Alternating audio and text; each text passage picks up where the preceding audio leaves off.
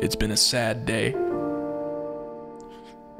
I had to say goodbye to the Senal ASM-6s after they were so good to me. But they had to go back home. I can't even talk. Yeah, okay, let's talk about them. A while back, Sean from Senal hit me up and asked if I'd be interested in reviewing a pair of their studio monitors. I said, sure, I like speakers, I like gear, go ahead and send them over. So he did. I spent a few weeks with him, really got to know him, and now I'm reviewing them.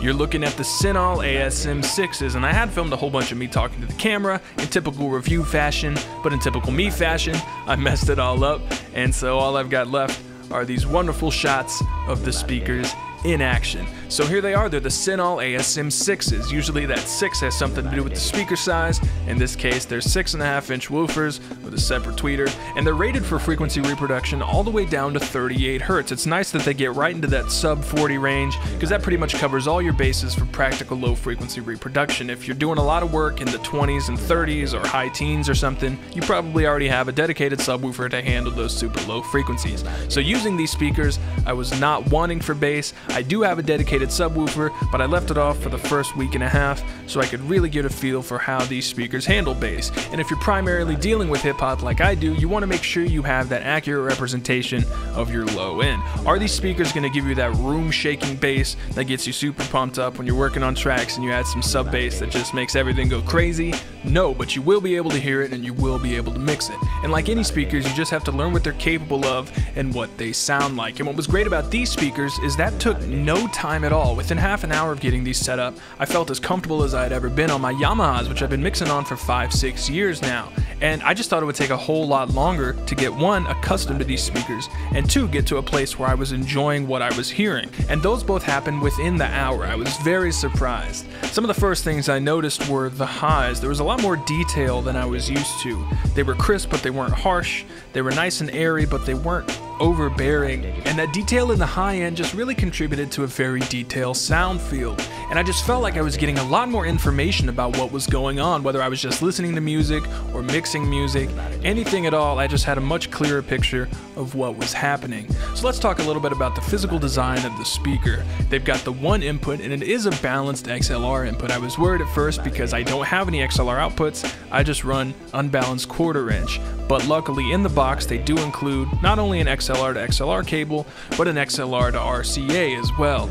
And if you're running 1/4 inch, as long as you've got some RCA to 1/4 inch adapters, you're good. Although I do feel it would have been slightly more useful to have an XLR to 1/4 inch cable instead of the XLR to RCA, but what do I know?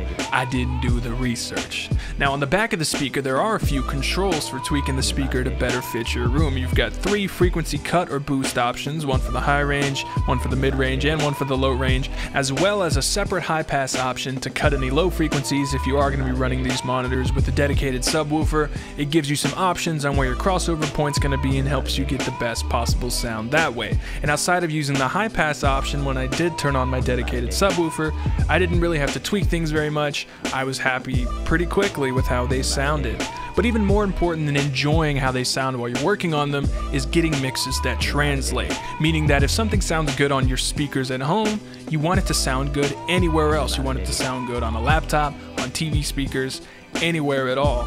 And even though that does come down a lot to an individual engineer's skills, a huge part of that is the speakers. And I'm happy to report that anything I mixed on these speakers, anything I got sounding good on these speakers, I was perfectly happy with in the car, on a laptop, wherever I heard it. I was into it, and that's really the test for whether or not I like a pair of speakers. So can I recommend these? Yes, I can. I was very happy with the speakers, and I was very sad to see them go. They sent me a review pair, and I had to send them back when I was done. So on the subject of value, I'm not really sure how much I can weigh in, seeing as that I did not purchase these speakers, and speakers I have purchased in the past, I got crazy good deals on Craigslist, so my speaker value meter isn't really calibrated very well, but I was happy with them. Mixes turned out great, they sounded good everywhere, they were great to listen to music on. I was just very happy all around. So this has been the Senal ASM-6s, and I think you should definitely check them out.